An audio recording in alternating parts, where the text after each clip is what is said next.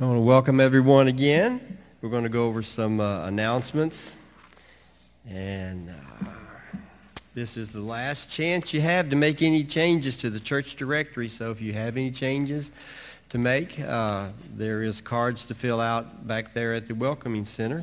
Make sure to do that.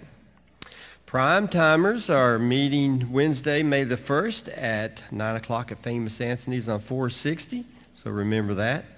And the men's breakfast is coming up on the 27th. That's this Saturday at 8 o'clock here in the sanctuary. So that's going to be a good time there.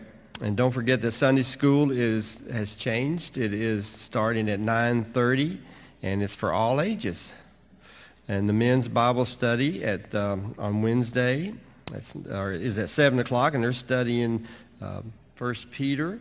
And the women's Bible study, I think they're still on prayer. And that's Wednesday at 6:45. Amen. So there it is.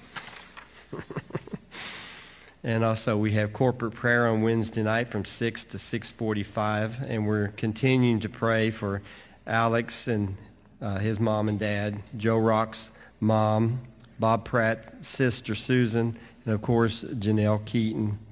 And I haven't heard anything on Janelle. Does anybody know? I know it says keep them in prayer. And there's others in the bulletin. I also want to make mention that Bob Pratt's sister is going in for a procedure tomorrow to, I guess, put the port in for the chemotherapy that she's going to be taking. And I also want to remind you of the offering boxes at the door on the exits. And also to be sure to look at your bulletins for more details, everything. Also, we have somebody had a birthday Saturday. So somebody's going to start singing Happy Birthday. Happy birthday to you. Happy birthday to you. Happy birthday, Pastor Jimmy. Happy birthday to you. Amen. Amen. Amen.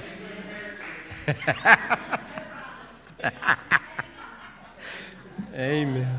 Amen. Okay, we're going to, our scripture reading is 2 Peter chapter 1, verses 5 through 8 from the New Living Translation. And this is, in view of all this, make every effort to respond to God's promises. Supplement your faith with a generous portion of moral excellence, and moral excellence with knowledge, and knowledge with self-control, and self-control with patience endurance, and patient endurance with goodness or godliness, and godliness with brotherly affection, and brotherly affection with love for everyone. The more you grow like this, the more productive and useful you will be in your knowledge of our Lord Jesus Christ. Amen. Amen. All righty, with that brotherly love, take some time and shake some hands and welcome one another. We have some guests with us today, so make them feel welcome. And then pastor's coming up. Amen. All right. Take one Sunday off, and here I am late to the sermon and everything else. I don't know what would happen if I stayed away longer. Amen. It's good to see everybody. Thank you for the birthday wishes. How many other people have a birthday in April? Anybody here? All right. How about May? Ricky? How about June? Oh, a lot. July? Barbara? August? Michael? What's after that? September? Sorry. All right. Todd too? Well, I know your theory on that. October? All right. November? This side over here? Melissa? December? Along with Jesus? Well, not really, but you know. How about January? Okay, Keith, you were waiting, weren't you? February? Cal, Sheeta, March, Virginia. All right. Well, happy birthday to everybody. See, I embarrassed all of you. Amen. It was good to get away last week, and I appreciate it. And Pam and I went camping. We bought our little camper about 2 years ago when I retired, and we've used it a couple of times. But it was really nice. We just went up near Harrisonburg and all, and went to a campground, and it was nice. I think some of you saw it on Facebook. They had a bunch of big rabbits. When we got there, I got out of the truck to sign in, and there was a big rabbit in the wood pile that they sell you the wood. And I thought, that's a cat. I mean, that's some kind of big, and it was a rabbit. And I went inside, and the lady said, oh, yeah, somebody, I forget how it got started, but somebody dropped rabbits off or something years and years ago. And, you know, rabbits, and now there's a lot of them. And they also get fed a lot. And then people bring them when they don't want them anymore. It's sort of a, you know, what's that called, a refuge or something? And so now there's hundreds. And we have a beagle. And yeah, and he was like, well, we thought he would go crazy, but he probably don't hunt. I think when he saw those big rabbits, he was like, okay, I'm good. I'm not going to pick on them, you know.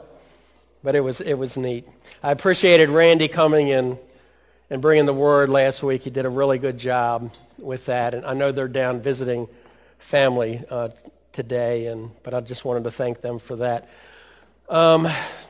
Last time, a week before, we were talking about we're going to be in John chapter 8. We were talking about in John chapter 7, Jesus and his interaction with the religious leaders of the day there, and how it went back and forth with them among the people. Jesus was there for the Feast of Tabernacles, and in the middle of the week is when he went into the temple, and then it seems as though whatever happens, he gets a lot of grief from the religious leaders and the Pharisees. So that sort of carries through the rest of chapter 7.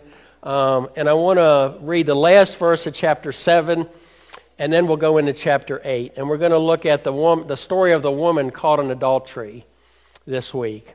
But the last verse of chapter 7 says this, chapter 7, verse 53. After this happened, and everyone went to his own house. So after this, everybody left. Remember, he's in Jerusalem.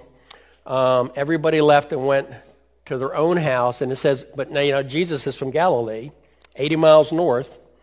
And it says in verse 1 of chapter 8, but Jesus went to the Mount of Olives.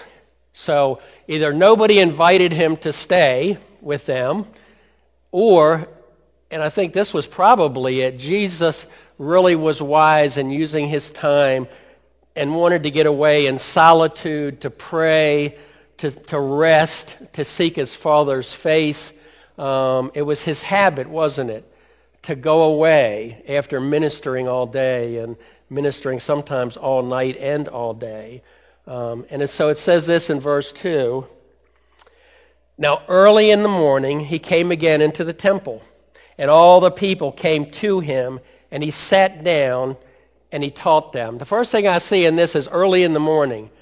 You never hear of Jesus is always either up all night or he starts early in the morning. You never hear anything about him. You never think of the disciples saying at 11, 12 o'clock during the day, hey, Jesus, we better get going.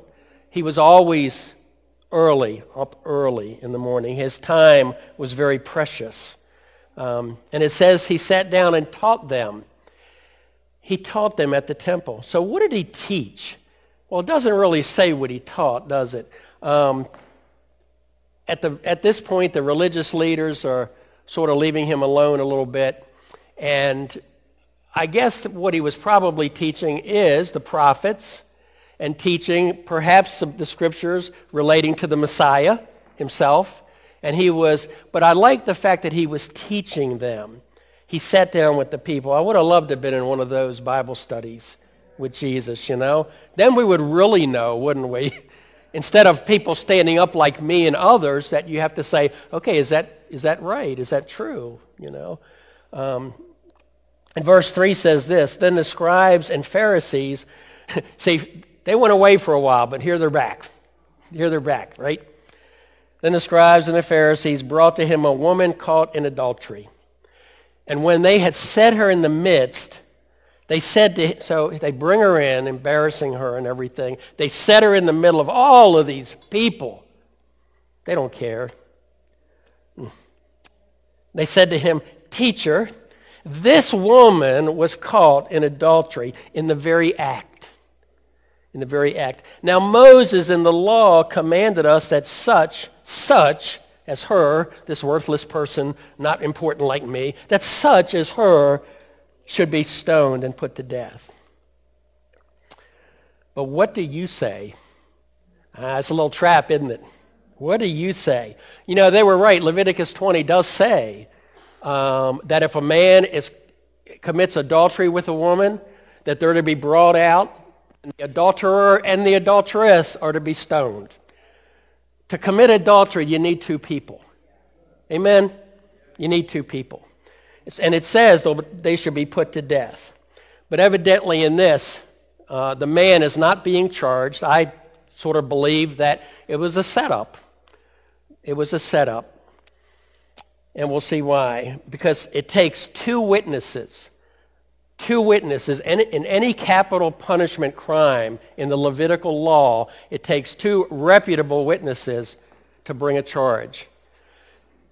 So you can see how that would be difficult, unless it was something that, hey, this is what's going on, let's use this, right?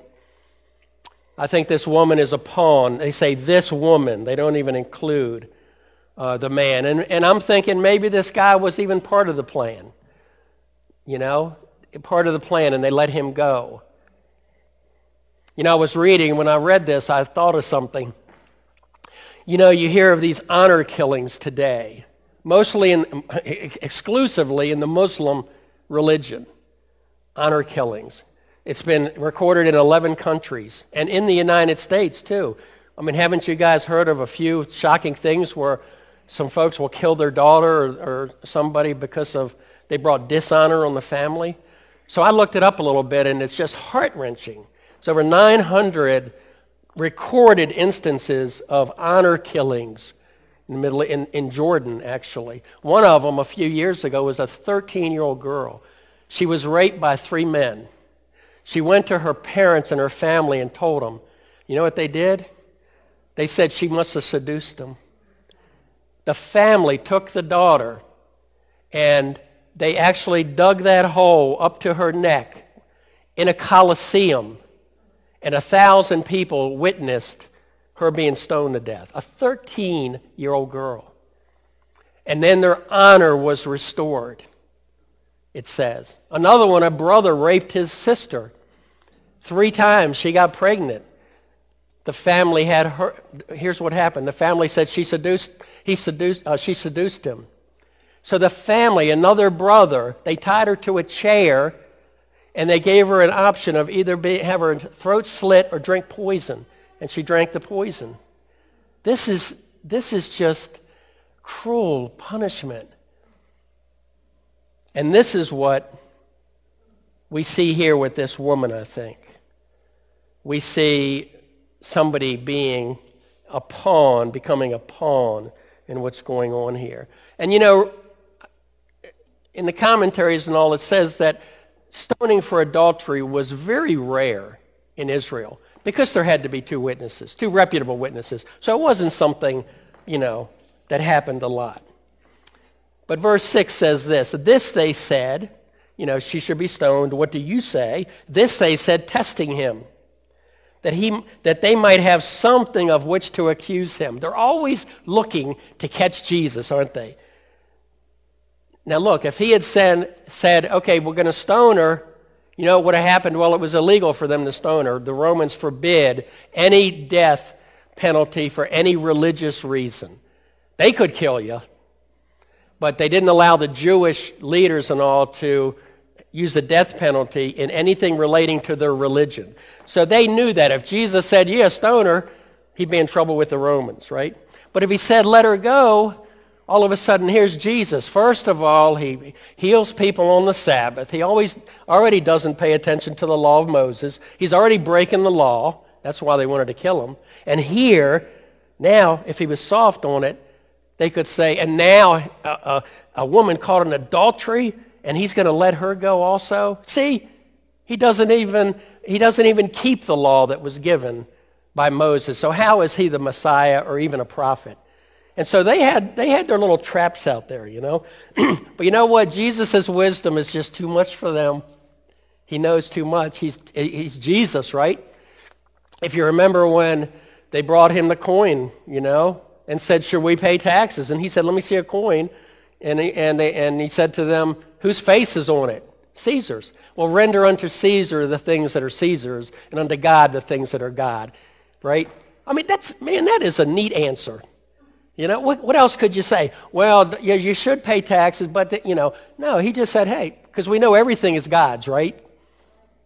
But Caesar's face was on it. What about the time when the religious leaders came to him and said, or they said to him, by what authority are you doing this, Jesus? What authority are you doing this? And he said, let me ask you a question. And if you can answer my question, I'll tell you. Was the baptism of John from God or from men?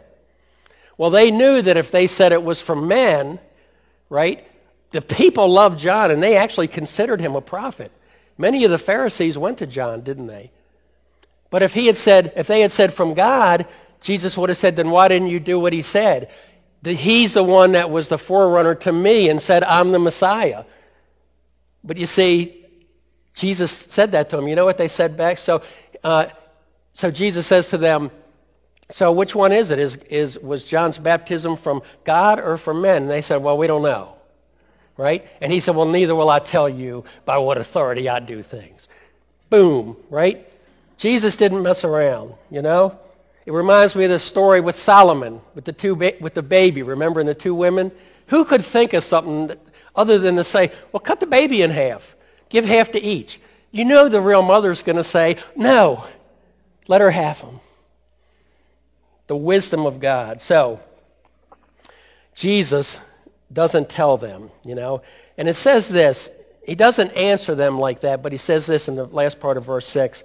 But Jesus stooped down and wrote on the ground with his finger as though he didn't hear. So he totally ignores the question. Now here's what it says. It doesn't tell us what was written, does it? And we speculate and we say, well, it might have been this, might have been some names of some people that these guys would recognize, or might have been some sins they were guilty of and all that. But the bottom line is this, it doesn't say. So whenever something isn't said, we can't really know for sure what it was, so we think, okay, it's not that important. It isn't in there because it wasn't important what he wrote in the dirt. You know? He was just writing. It could have been a scripture verse, something like that, you know? And verse 7 says this, so when they continued asking him, he raised himself up and said to them, he who is without sin among you, let him throw a stone at her first. Now here's the way that it worked. The witnesses that witness the capital act are supposed to be the ones to throw the first stones. If you're saying, I saw this person kill this person, and you're a reputable witness, when they did the stoning, the witnesses, the two witnesses, or however many it was, they're the ones that picked up the stones first, certifying this is true what I'm saying. And they're the ones that start the stoning. Then the others join in and stone the person until they're dead. So, let him throw a stone at her first. And I think this, they knew that it wasn't being done according to the law. It wasn't being done correctly anyway, was it? And then in verse 8 it says, and again he stooped down and wrote on the ground. So now he's doing it again. And it says in verse 9, then those who heard it, being convicted by their conscience, went out one by one, beginning with the oldest even to the last.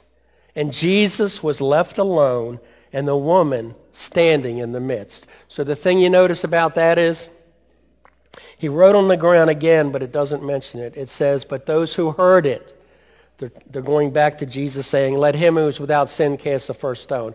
So it's Jesus' words that's convicting them, not anything he's necessarily writing. Now I'm thinking that the witnesses are starting to have second thoughts. If this was a setup, the witnesses are having second thoughts. They're actually going to have to kill this woman. They're going to have to throw the stones. Here's this thing trying to get Jesus trapped, and all of a sudden it might become to where we actually have to say, we're the witnesses and we certify it and we're going to do this, right? In verse 10, when Jesus had raised himself up, he wasn't even looking at him. You know, he did this whole thing without really looking at him, just writing on the ground. And he said, and saw no one but the woman. He said to her, woman, where are those accusers of yours? Has no one condemned you? And she said, no one, Lord. No one, Lord. Not Rabbi. No one, Rabbi. No one, teacher. No one, good man, whoever you are. Something happened, didn't it? She saw the way Jesus was. I'm sure she heard the stories and she knew who he was. And now she sees him and how he treats her. And she calls him Lord. Something changed in her from the time she was brought in, thrown down, till this point here. And it's the same with us, isn't it? It's the same with us. Didn't Jesus come to us at some point? And we thought, Jesus, yeah, maybe he's God. Maybe this, maybe that. Then we get to that point where he forgives us and we know it and we believe it and we call him Lord. It's the same with us. You know, the scripture says the goodness of God leads to repentance. The goodness of God. God draws people with cords of love. He draws people with love. He convicts you and corrects you, and there's times for that. But God draws people. Jesus was drawing her with love. You know, she didn't deny it, did she? She didn't go up there and say, hey, wait a minute, no, hey, where's the guy at? No, I didn't do this. They're setting me up. No, she didn't deny it. She didn't claim innocence. She didn't say it wasn't her fault. None of that stuff. She doesn't even speak that we know of till she calls him Lord. And Jesus said to her, neither do I condemn you. You know, he was the only one that had a right to throw a stone, wasn't he? In all reality, Jesus was the only one who could honestly judge her and throw a stone. And you know what? She should have been stoned. And the man should have been stoned also. That was the Levitical law. It should have happened. But you know what? Jesus brought his cross to bear between the Levitical law and this woman. He brought his cross and said, I'll take it. Now, she doesn't know that yet. But Jesus is making the decision, yes, I'm going to take that sin that she committed. Another stone on my back of the weight of the sin of the world. I'm going to pay for it. So Jesus had the right to have her stoned, but he also had the choice of putting his cross between that Levitical law and this woman who was a sinner, just like all of us. Just like all of us. You know, we like that part, don't we? We like the part where he says, neither do I condemn you. But what about the next part? Go and sin no more. And what he means by that is don't continue in sin.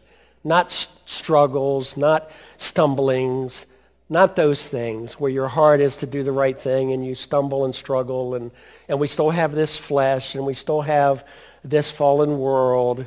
He's not saying that. He's saying don't continue in sin. Don't continue in sin. Remember the lame man at the pool of Bethesda? We were talking about him before and how Jesus found him in the temple. And he found him, and remember the guy didn't even know who he was at first because they asked him, who was it that healed you? And he said, I don't know. But now he knows because after this he went to the Pharisees and all, and the high priests, and told them who it was. It was Jesus. But remember what Jesus said to him? He said, you've been made well. Now go and sin no more unless a worse thing come upon you. A worse thing. And we don't like that. We don't like that part where a worse thing can come upon us. But it can. And what could have been worse than lying in a bed for 38 years crippled?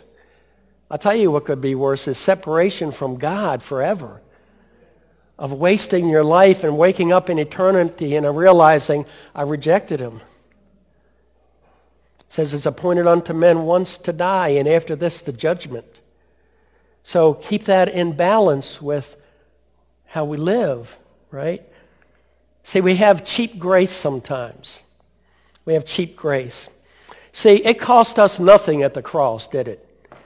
It cost us nothing. Jesus paid it all. All to him I owe. We didn't add anything but our sin to all that he did on the cross, But we can have a cheap grace. Yeah, God forgives us. So I remember my son, I think I've shared this either in a Sunday school or something, but my son's 44 now. But I remember when he was like 7 or 8, and we used to go to 7-Eleven, and I'd get him a Slurpee, and he'd eat the Slurpee, right? And one day he did some work for some neighbor or something. I forget what it was, but they gave him $5. And he had a $5 bill, and I remember him saying, "Hey, Dad, look, I got $5. And I said, "Hey, pal, let's go to 7-Eleven. Now you can buy me a Slurpee." He said, "Oh, Dad, my $5 isn't like your $5. Mine's different," right? You know why? He worked for it. It cost him something. It cost him something to get that $5. And he wasn't going to spend it on me, right? I'm supposed to be buying the Slurpees, right? But that's how it was. It cost us nothing at the cross. But we don't want to belittle or minimize what it cost him. What it cost Jesus. Do we cheapen his grace because we're not the ones paying the debt for what we do, for how we live, for what we say, how we act, the things we're caught up in? Do we write them off to him? Sorry, Jesus. Sorry, Jesus. Sorry, Jesus. Romans 6 says this, when Paul was saying, should we sin that grace can abound so that people can see how much God loves them by looking at us and seeing how messed up we are and how we're always rebelling and all, and God still forgives us? Should we sin so that we can show God's grace abounding? God forbid. God forbid we do that. God forbid. Sometimes I look on Facebook and you come across things like Jesus hung around drunkards and prostitutes and all this, and that's true. But sometimes it can be skewed just a little bit like, don't worry about how you are. Jesus hung around drunks and prostitutes and murderers and tax collectors and dishonest people and all that kind of stuff. But why? Why did he hang around them? Let's look at Mark chapter 2, starting in verse 13. Then he went out again by the sea, and all the multitude came to him, and he taught them. Jesus is teaching all the time. He's teaching again. And he passed by, he saw Levi, the son of Alphaeus, sitting at the tax office. There's a tax collector. We don't like them nowadays, do we? I struggle with that even now. Can they be forgiven? Especially when you had a business. But it says here, tax collector, and it says, now it happened. It says, and he said to him, follow me. So he arose and followed him. Now it happened as he was dining at Levi's house that many tax collectors and sinners also sat together with Jesus and the disciples. Listen, for there were many, and they followed him. They were followers. Yeah, they were alcoholics, drunkards, they were prostitutes, they were tax collectors and all that, but they were following him, right? That's what it says, doesn't it?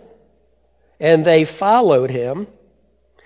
But when the scribes and the Pharisees, the religious leaders, saw him eating with the tax collectors and sinners, they said to his disciples, how is it that he eats and drinks with tax collectors and sinners? There wasn't a doubt he was eating with them. There wasn't a doubt they were hanging with him, right? But when Jesus heard it, verse 17, he said to them, those who are well have no need of a physician, but those who are sick. Listen to this. I did not come to call the righteous, but sinners to what? To repentance.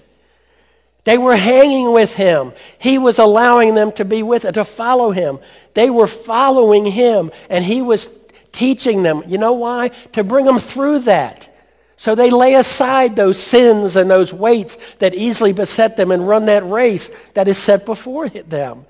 He's doing it to save them, to sanctify them, to give them wisdom in how to walk and to how to be like him. So he says he didn't come to call the righteous, but sinners to repentance. Whenever you hang around or see people come to church. Everybody is at a certain place. This is where they need to be, isn't it? They need to be loved by you guys. They need to hear the word, hopefully, and the truth. They need to be shown there's a better way, you know? But never justifying what they're doing. Jesus didn't hang around sinners to join them or to affirm them or anything like that. He hung around them to change them, And it's all of us throughout our lives. We're never going to get to that place where we can say, oh, finally I'm here. You know, I had a guy that I went to church with about 30, 40 years ago. And I might have shared this, I don't know. Just remind me. But my personality, I'm just extroverted, you know. But I remember I knew him for a couple of years, and I remember him saying to me, Jimmy, I can't wait till I get to the place as a Christian where I don't have any more problems like you. And I'm like, whoa, wait a minute. His name was Jim too, right? And I'm like, what? He said, yeah, man, you're always happy. You're always, you know. And I said, whoa, come home with me. Right? Bottom line is, no, that's my personality and all that. And so, but he thought, you know, he's going to get to that place. And I said, no, Jim, you know, we're constantly growing and learning. We're constantly maturing. And God's maturing us, and we become more and more obedient, hopefully, you know. But we're not going to get there in this life totally.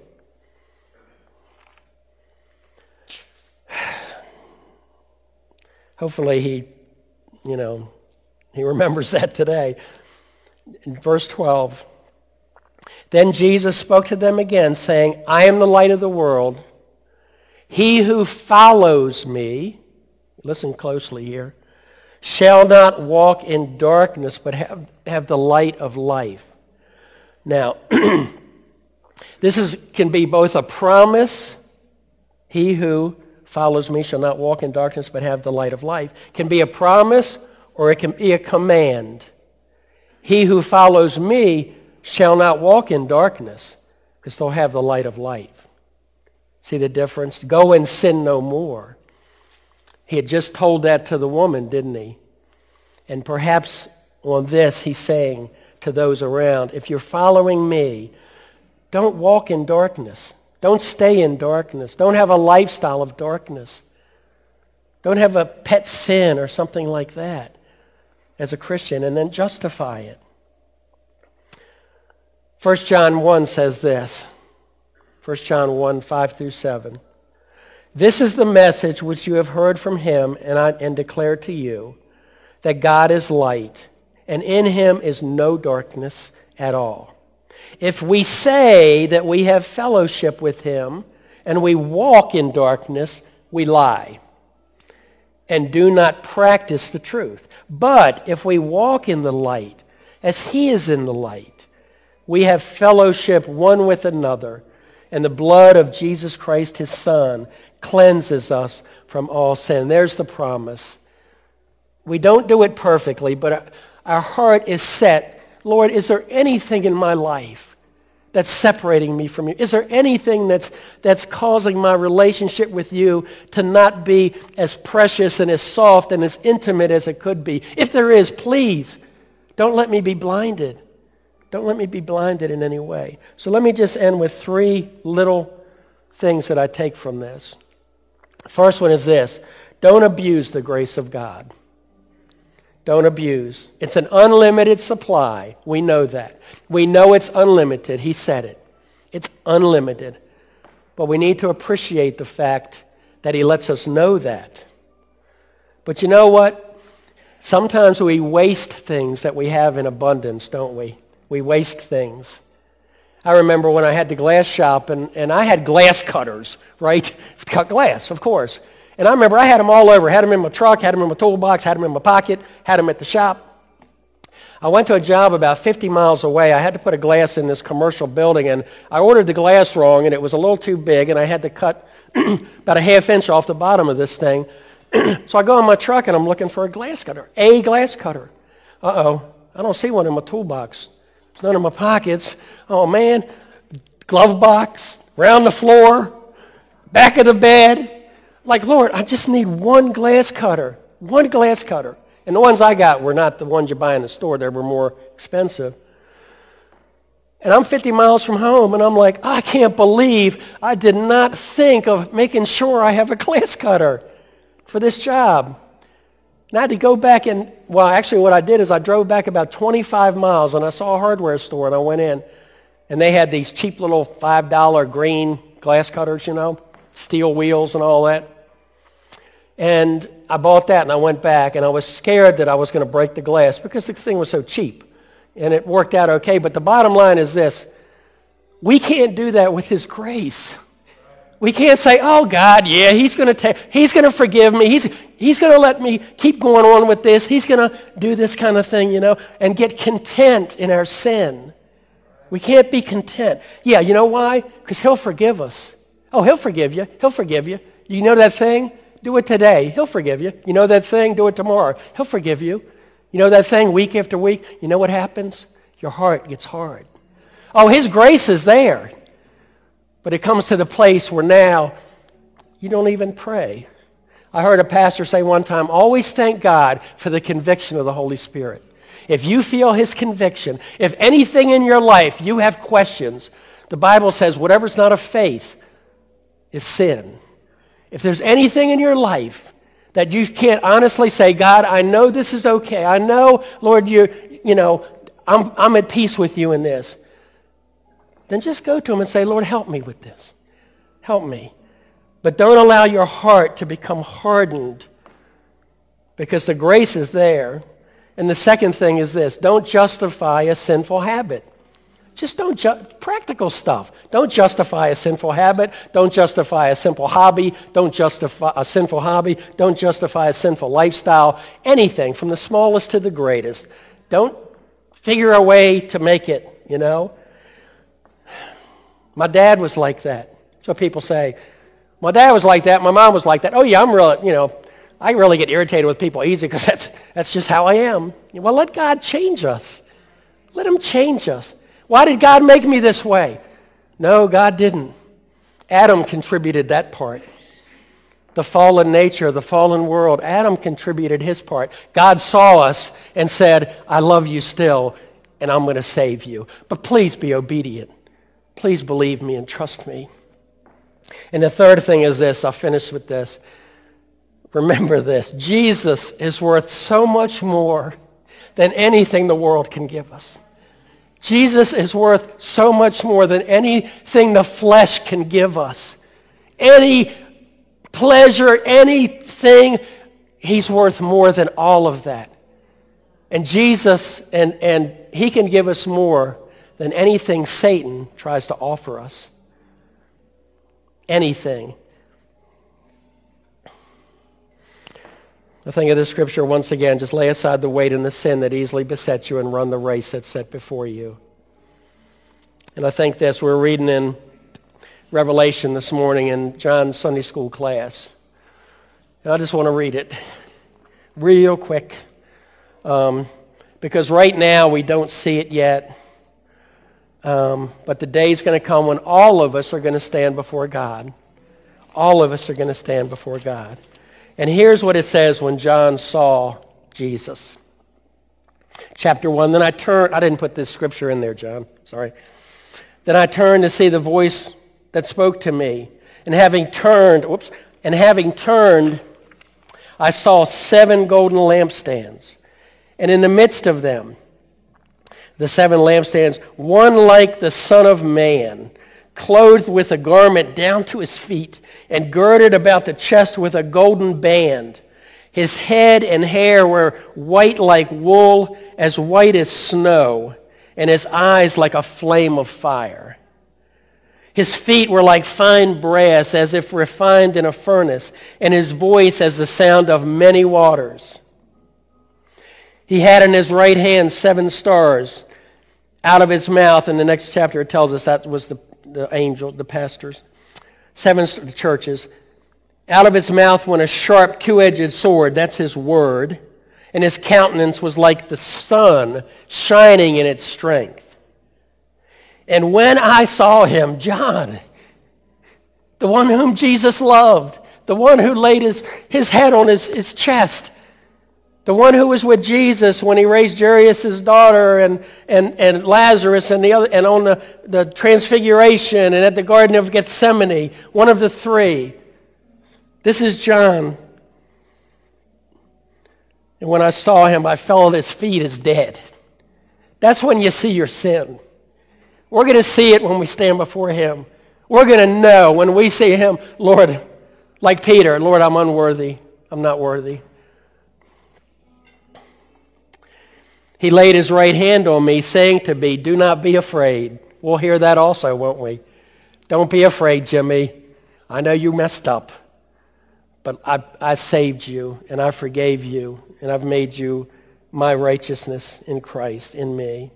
Don't be afraid. I am the first and the last. I am he who lives and was dead, and behold, I am alive forevermore, and I have the keys to death and to hell. Look, we serve a God that we cannot comprehend. His ways are not our ways. His ways are past finding out. We try to find them out. Of course, we study and we look. But then we have to say, Lord, only you. You're above and outside and beyond all of this. Your word says you thought I was such as you are, like a man, but he's not. So all I want to say and encourage you with this and encourage myself is this. As we walk, let's not abuse, let's not neglect the things God's called us to. We have one chance here in this life to walk worthy of the calling. We have one chance, the time that we have, to be obedient in this life. Because once, bam, that hits, that's it. We're in eternity. And so I just want to encourage you today, and it's the same thing I try to encourage myself with all the time. I just had a birthday. I'm 69 years old, and I'm thinking, wow, where'd the time go? But Lord, I know my time is shorter than when I first believed, like your word says. Now it is nearer than when you first believed. But here's what I want. Help me, Lord, to finish well. From this day, Lord, help me to lay aside the weight and the sin that easily besets me. Help me, Lord, to say, wait a minute, I could be gone next week. I could be gone today. I could be gone next year. Who knows? The Lord could come back. But don't we want to stand before him and just say, Lord, thank you for your grace and mercy and your forgiveness. Let's not abuse it. Let's just make a recommitment to say, Lord, I want to finish well. No matter if you're a young person or you're older like me, ask God, help me to finish well so that we're not embarrassed and we're not ashamed on that day that we stand before him. And you know what? And we have those gifts, that treasure that we've laid up in heaven, and those crowns that we can throw at his feet because he's worthy, isn't he? Father, we thank you.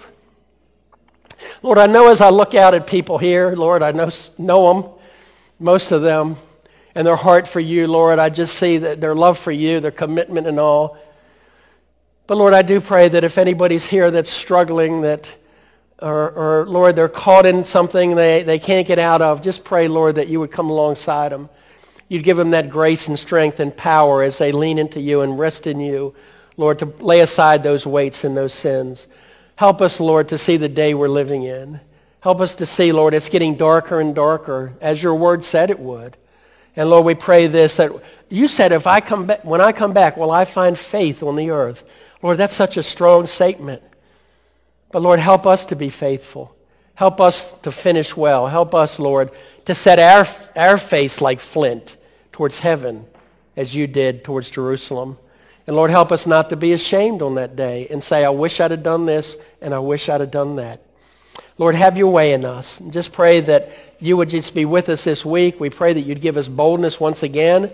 Lord, that you'd give us wisdom and that you'd give us another opportunity to share your love with somebody who doesn't know you this week. And Lord, if there's anyone here that is struggling and need prayer, I pray you put it on their heart to come up and speak to me after the service, Lord, and pray with them or speak with them, Lord. But Father, that you would be glorified in everything that goes on in us, Lord. And we thank you, Father, in Jesus' name. Amen. Thanks, guys. Have a good week.